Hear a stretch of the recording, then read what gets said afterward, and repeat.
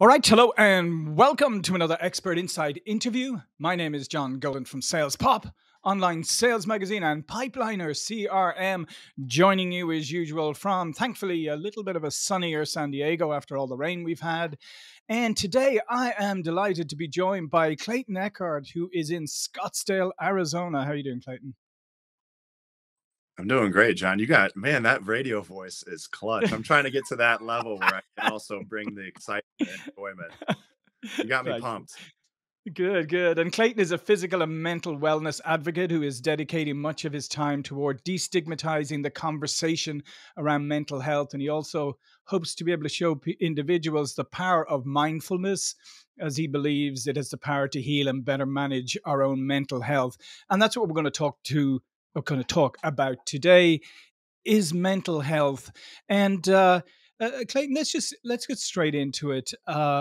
I feel that although we've definitely made some progress, mental health, people still have a different attitude towards mental health, either as maybe the receiver when somebody tells them about it, or when you try to tell it. It's like if you have a physical ailment, no problem. People are happy to share it, and people go, yeah, that's not your fault. No problem. Yeah, I understand that. But mental health issues, we just don't seem to approach it the same way. Yeah, no, I think it's a great question. The big thing that I often wonder is if I don't really think we know or ever taught how to address anxiety and depression, and when someone comes to us with a mental health struggle. Part of that's because some of us were raised to suppress it. So we always thought, hey, mental health struggles are our own problems. We're responsible ultimately for fixing them, not somebody else. Also, if we were to bring it to somebody else, we may be burdening them. So I think a lot of it's lack of experience is why individuals don't talk about it. I think also because maybe individuals in the past have opened up, but they've opened up to the wrong individuals that then turned it and weaponized it against them. So Mhm. then they're less likely to want to talk about it going forward.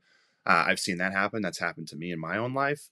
It can harm you when you open up to the wrong individuals. So I think people, as they are growing up, they just open up to whoever, and then as we age and we start to put the right people around us, we realize, okay, hey, I can have this conversation with this individual because they are emotionally mature enough. Mhm. This individual, I can't have it so much.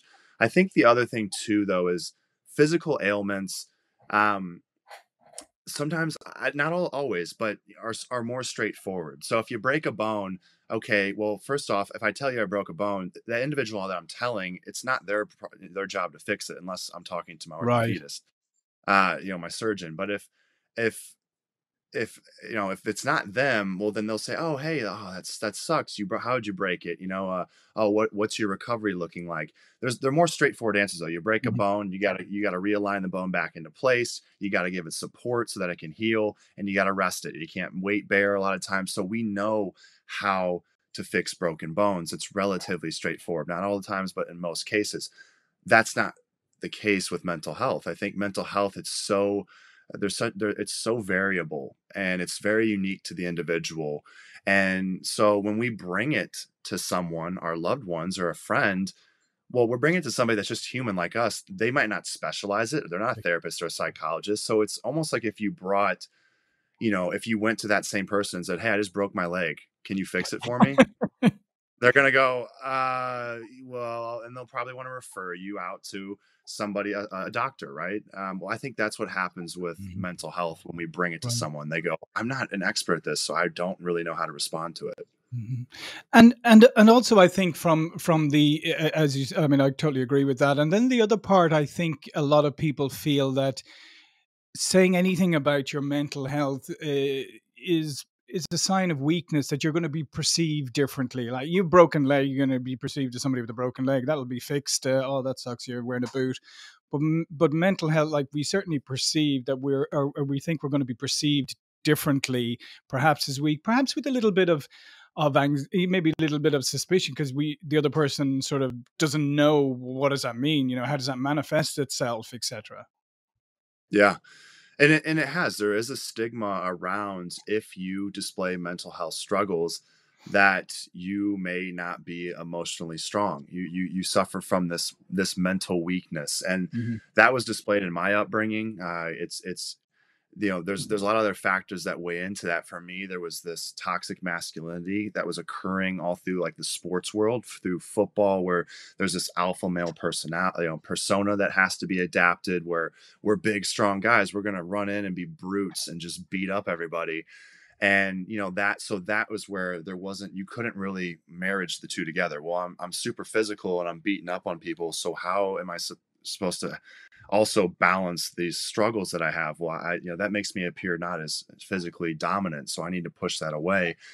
And that, I think that's where a lot of individuals growing up were told that these are your own issues and get over it. It's in your Mhm. head.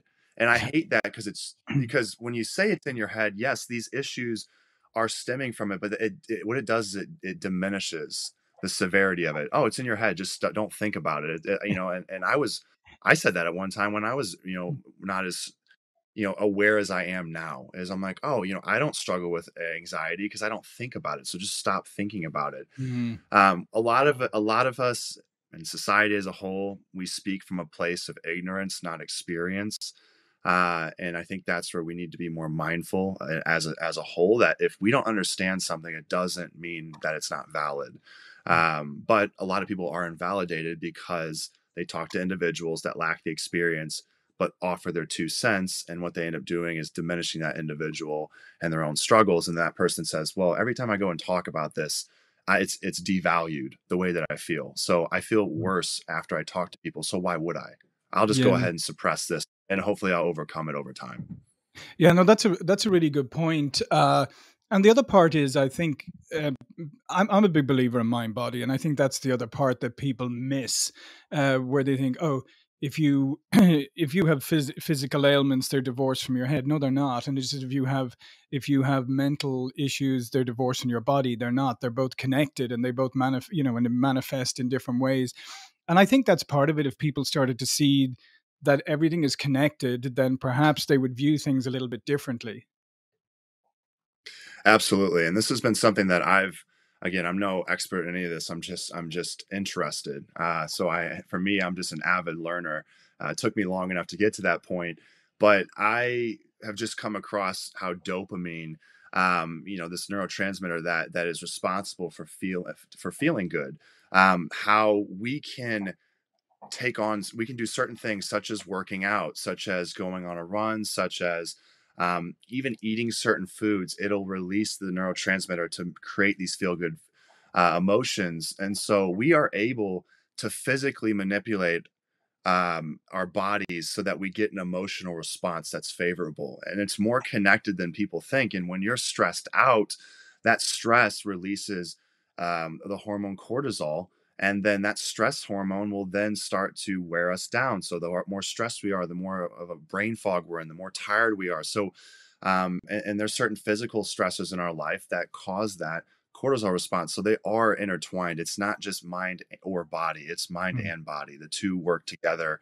and we have more control over both if we're able to understand how we can kind of work in both sectors to create reactions in the other sector.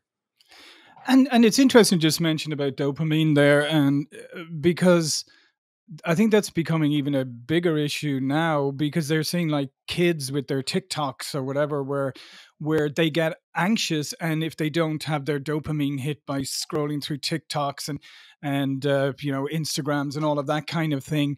So I think these issues of anxiety are more pervasive than people actually think, and I don't think people are making the connection that this is an issue.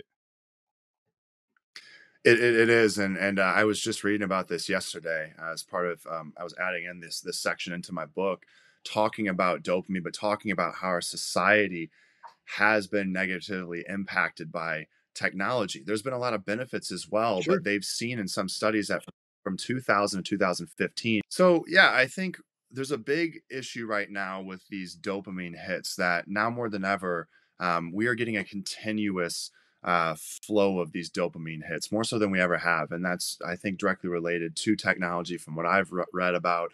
Found this really interesting fact where from 2000 to 2015, the average attention span has decreased from 12 seconds down to 8 seconds.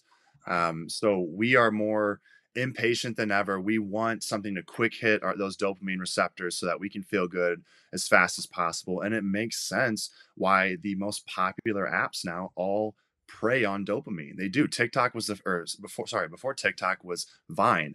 It was the 6 second video that blew up, that became so popular. And then what came from it was all of these other apps that now use the same technology, because they realize that if you're constantly feeding people dopamine hits, they're more likely to stick around. And what does that mean for the companies? It means more money in their pockets, because if they can keep you on the apps longer, they can put ads in front of you longer, therefore they can bring more money in. So it's set up to be that way. The issue is now you have the younger generation that's getting an iPad in their hands at 4 years old. They're getting these dopamine hits at 4 or 5 years old that we weren't getting when I was my age. And so now they're getting used to it sooner. And so our body will adapt to what it's used to. So I'm really curious to see what happens with those individuals in that generation. I mean, talk about, are they going to lack patience? Are they going to lack, because they're so used to instant gratification? How are they going to be able to even get to a place where they can experience delayed gratification? Yeah. That's the fear, that because we're just trending farther and farther down this rabbit hole. And I can see it on my end. I look at my analytics on my posts that I make with videos. The average watch time is like 4 seconds, 5 seconds. And now some of that could also be because maybe I'm not making the most entertaining videos sometimes, but you have to capture that attention within the first few seconds. And that's what all of these apps are Mhm. designed to do. Flashy screen, a comment such as, "You're never going to believe what I'm about to tell you." You got to hook somebody in those first few seconds, otherwise they lose their interest. Yeah, no, it is, and that is a fascinating thing about the fact that the kids are getting this earlier and earlier and earlier, and then the anxiety that creates. Not just the anxiety, but also, I think it prevents people from tuning into the world 100%, because how often do you? I mean, I even see with my son's friends and people. They're never fully engaged really in anything. They're always kind of half engaged because they're on their phone at the same time. So they're and and sure, they go, oh well, yeah, we can multitask, but the fact is, when you're not ever really truly present, what does that do for your head? Well, you're really just tiptoeing or touching right on it. When you can't focus fully on one area, then you're not fully present. You're halfway present, which means you can't give your best effort to whatever it is you're trying to work on, because there's other things pulling you out. Every time you try to get deeply involved in something, you might get a text message, you might get an email, a phone call. I mean, we're more connected than we've ever been. And while that's awesome because we have the ability to be more educated than ever, we have more resources than we've ever had as a society. And yet, from what I've seen, I think we're a little bit more educated, but as far as much information as we have, we also have a lot of mindless entertainment that is distracting us, pulling us away from anything meaningful. But if the more we continue to feed in to allowing ourselves to get pulled out of focusing, then we're going to be less likely to be able to do that.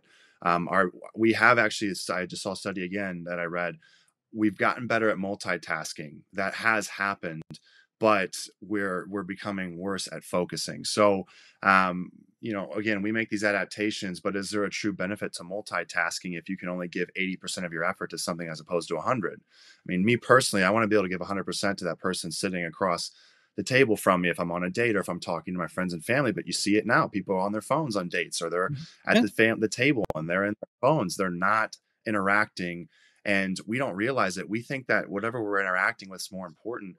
We're losing interpersonal skills. Mhm. So it's scary, but that's where we're headed. And then just the other part of that is, I think, the feelings of inadequacy, isolation, anxiety, because as you say, I mean, everything today, the news, right, is not designed to inform you, designed to provoke you, right, provoke an intense reaction, regardless of which news you follow and which area, which side of the spectrum you're on politically. And then comparison culture, because again, with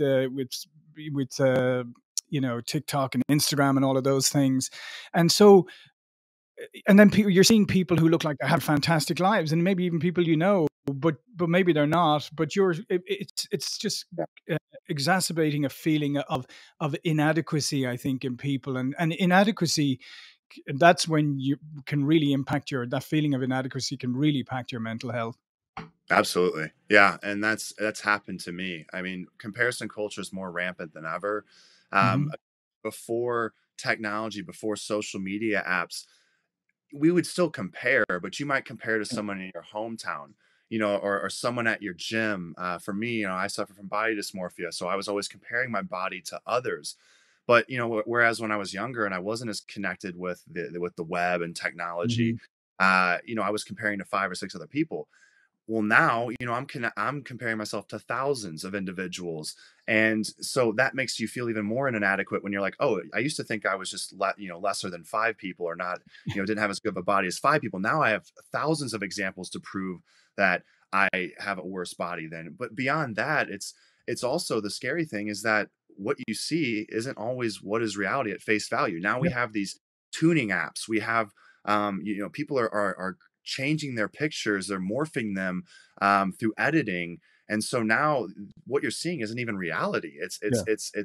It's changed up to appeal to an audience, but it's not even realistic. And so now, yeah, more than ever, we're comparing ourselves to things that might not even be real, and that's scary because if it's not real, it's not attainable, then here we are comparing ourselves to something that's not even possible to obtain, or maybe it's obtained in an illegal way.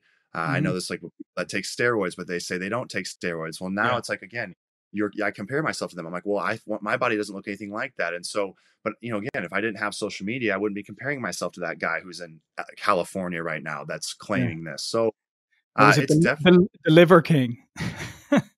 Yeah, and he just came out and finally admitted it after he had gotten caught. Mhm. So I still appreciate his apology and his willingness to at least, speak the truth. I mean, he did get caught, but at least he came out and admitted it and didn't try to, lie about it further. But yeah, I mean, he got a lot of people that thought if I eat, animal organs, I'm going to end up looking like him. And what happens? The people do it and they don't see the Yeah. results. They don't even get close to what he looks like because he was taking a concoction, apparently, from what I Mhm. heard, of illegal substances. And so then they get defeated and then they feel their self-worth nosedives because they think, man, I'm doing all these things and it's not even working. I'm not even close. I'm not even in the Mhm. same stadium. So I must just be a failure because Mhm. here's the formula for success, and it's not working for me. So if I failed one more time in my life, well, I guess I'm a failure because I just keep Yeah. failing, and that's the danger. So, Failure is a part of life, but when we yeah. fail and fail and fail, the danger is when we start to view ourselves as a failure. That's Mhm. when it gets dangerous. So talk to me a little bit about then mindfulness and how you think you can leverage mindfulness to maybe overcome some of these things. Because to my mind, like mindfulness is going to require you to tune into yourself and your thoughts, which is fantastic. A bit, unfortunately, a bit counterculture right now. It's like, don't tune into your thoughts. Here, look at this stupid thing. Yeah, well, our society now is all about quick fixes. So everywhere you look, hey, 5 easy steps to make you $1 million. Hey, I'll give you a program in 1 month. You'll lose this much pound. It's all about extremes. That's what our society is about. If you look at all the people online that have a ton of followers, a lot of them have followers because they're doing something extreme. I just saw a video of a guy that was bench pressing a couch or something at the gym, and it's like it got a ton of views, a ton of followers. It's not realistic and Yeah. it's ridiculous in my eyes. But you know what? It's entertaining, so people follow that. But we're in this world of extremes, and what I think mindfulness is so powerful in its effect is that it allows us to really just focus in on what we can control, and that's what it's all about. Is if we want to create change in our life, first off, we have to be cognizant of the change that we want to create. That's the biggest thing that I see a lot of individuals say. I want to lose weight. Okay, you want to lose weight. How do you think you can do that? And they say, well, I guess I'll just, I don't know. Like they don't have a plan in place, and Mhm. that's because I don't think they've taken that time to practice my. How can I go about this? The other thing too, though, is that we again, we have all these distractions all over the place. We have an abundance. We've never had such an abundance of information, an abundance of entertainment. We live in this society of abundance. The problem is abundance can lead to a Yeah. sense of being overwhelmed. And what do we do when we're overwhelmed? We shut down. We're like, this is Mhm. too much. I can't focus on all this. I'm overwhelmed, and I'm going to go isolate myself, or I'm going to remove that stimulus, or whatever it is. So again, we have to be mindful of how can we go about creating change without becoming overwhelmed. And Mhm. what I try to tell people is that, you want to work on this convergent thinking mindset. You want to narrow it down to something super specific and small that's realistic. There's an acronym that was called the SMART acronym, and it was about setting goals and how Mhm. to find the most success. They have to be specific, measurable, attainable, realistic, and timely. Mhm. And that's incredible. I use it all the time. If I'm like, you know what, if I want to start eating healthier, some people will say, I got to start eating healthier. I need to change all of my meals. So Yes. 3 meals a day, Um, I got to change 21 meals in a week. I'm like, no, don't do that. Make it so that you don't get overwhelmed. Make it realistic. Start with one meal a week. Just make one good home cooked meal a week, and then the next week do 2 meals. What will happen is by making those small changes, you will be less likely to be overwhelmed. And if you're less likely to be overwhelmed, you're more likely to stick to something. So I think mhm. that's how mindfulness allows you to get to that place. And then when you say, okay, hey, progress is progress. I don't have to Yeah. switch up 21 meals in a week. I just have to make a few more meals that are healthier than I made the Mhm. week prior, and that's progress. Yeah, and progress, not perfection. That's the other thing, like for people. But I agree with you because you were mentioning all the quick fixes and get this in 5 minutes, and people try all of these things, and obviously they fail, so they become used to failing and go, nothing works for me because Mhm. as you say, they haven't taken it down to let's make one small change and let's build on that, like one step at a time. Because obviously, again, that's not what society and the popular culture is telling us. Ooh, one step at a time. No, no, one massive step from A to Z. Yeah. But I really agree with you. I think that's the thing that people have to start to do is withdraw a little bit, as you say, scale down and say, here, let me make this one change and then let me build upon that. Because if you make one change, one small step, you said, like even that one healthy meal a week, you'll get a sense of satisfaction, like, oh, I've been doing this for a month now. This is pretty good. Maybe I can go to two. Yeah. Yeah, and again, I think this is where with the easy 5-step programs, they require drastic changes. And here's an example of if I told you, if I had the mindset that hey, I want to practice healthier habits, and so what do I do? What do I do? I decided to get to bed earlier, sleep longer. I increase my water intake. I change all my nutrition. I go to the gym 5 days a week. I do all of those things together. And then all of a sudden I experience an energy increase, a mood elevation. And then if someone were to ask me, hey, well, what of those things has worked best for you? What is the one thing that's creating that increase in energy? I would sit there and go, well, it's got to be one of these five, but then I wouldn't know. Well, then what happens is over time, people can't sustain those 5 or 6 things. Life Mhm. happens, people get a Yeah. new job, their focus gets pulled elsewhere. And so they go, I can't maintain these 5 things, so I'm gonna cut out this. Cause I think I'm seeing my energy level increase through these other 4 things. I'm gonna take this one thing out. They take the one thing out, all of a sudden, maybe they keep the energy level, so they take another one out. Well, then all of a sudden they're not paying attention to what they're taking out, or they might take out 3 things at a time. And then that's where people get overwhelmed. They go, I can't figure out what it was because I changed 5 things at once. And so, as far as what one thing has led to the biggest increase, I'm not sure. So then, people, what they should do is an elimination diet or something where you make small changes, implement them for a week or two. And then, if you see a change, cool, hey, I changed one thing in my life over the last week or two. It's got to be that's leading to that energy increase. But if you change 10 things, it's a guessing game. Yeah, absolutely. I mean, I couldn't agree more. So I think the big takeaway from today is to you know start practicing mindfulness, but take baby steps. Take baby steps and just fix and give yourself maybe a sense of accomplishment from taking a baby step instead of trying to take a massive step and then giving yourself a sense of failure because it didn't work. Well, listen, this has been fantastic, Clayton. All of Clayton's information will be below here. But before we go, please do tell people a little bit more about you and the book you're writing. And it's just through my shared experiences. I just want people to be able to read it and be able to take a thing or two, if not more, to see how, okay, hey, he's opened up. And the more open he's been, the more he's been able to figure out more about his own health and wellness. And he's been able to make those changes. So through sharing my story, I hope that others can then start to create changes in their own lives and change their own narratives. That's the goal. And for anything that anyone ever wants to find on me, easiest way to do is go to my Instagram. It's my name, first and last name, Clayton Echard. Go there. That's where I put up all my information, and that's where people can follow me to kind of keep tabs on what I'm doing. Excellent. Well, listen, thanks again, Clayton. Thank you all for watching and listening. I'll see you all again soon. Thank you.